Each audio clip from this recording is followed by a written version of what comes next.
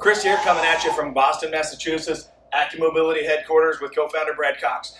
We're going to do some work on the shoulder. So a lot of people kind of miss their mobility work, is not understanding the whole philosophy. So we want to be able to open up those ranges of motion, but then we want to use it and pattern it and tell the body it's okay and safe.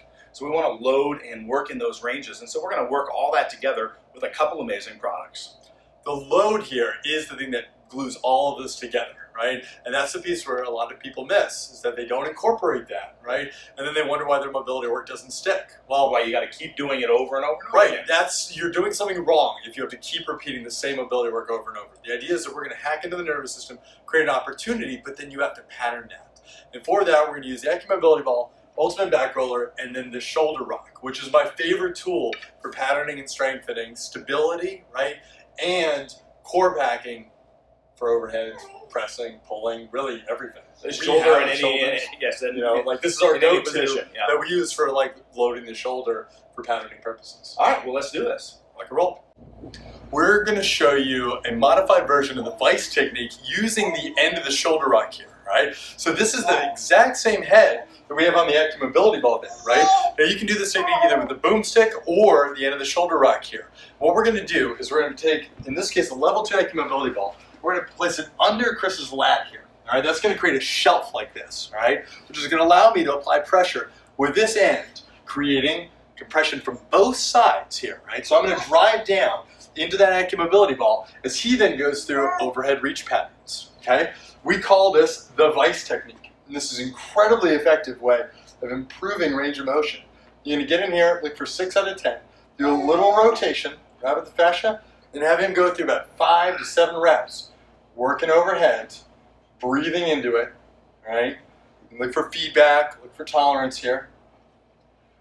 And we find that we get enormous gains in overhead range of motion that hold way better than when we do either of these with just a single tool. So we're going to apply that pressure. Now you can find a few spots, right? So we were using the edge of the lat here. We can also move the ball a little up higher here and then get into subscap. Now for that, you'd be going at about a 45-degree angle, aiming for the back of the scapula here, okay? Now you want to make sure that when you're doing this, that you are applying pressure only into the muscle, right? So you're looking for feedback from him. Give a little, all good, perfect, right? 6 out of 10, no more, right? This can be a very tender area. Avoid the nerves in here. You'll know if you're on a nerve. Right? Doesn't need to be a great deal of time. So again, that 4 to 5 repetitions is the sweet spot. Really about 60 to 90 seconds, and you'll see. A good rule of thumb is, stop when you quit making progress or when you've achieved the desired result. Right, which can happen pretty quickly. Okay. All right. So the idea is you're going to work through different trigger points there, isolating lats, serratus. You can even get to the back to some of those external rotators because the way the ball pushes it out. Subscap, right? And then we're going to go into a pec release, right? So for this, we're going to use the ultimate back roller, and we're going to do rolling up and down from bicep through the pecs here, okay? And then you can control how much pressure you're putting into this.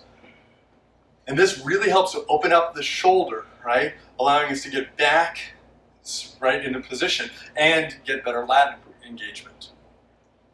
So this is something we also do if you're going to be benching, and we're doing overhead pressing work, anything like that, right? So spend about 30 to 45 seconds on that, find those good trigger points, get that stretch, open that up, right?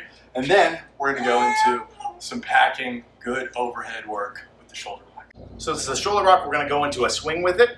What we want to do is maintain good sternal position with this, not going into extension. So you're going to feel a little bit of a brace while maintaining that.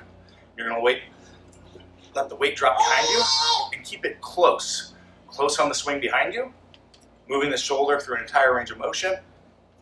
Slight pause. Nice low position here in the stomach.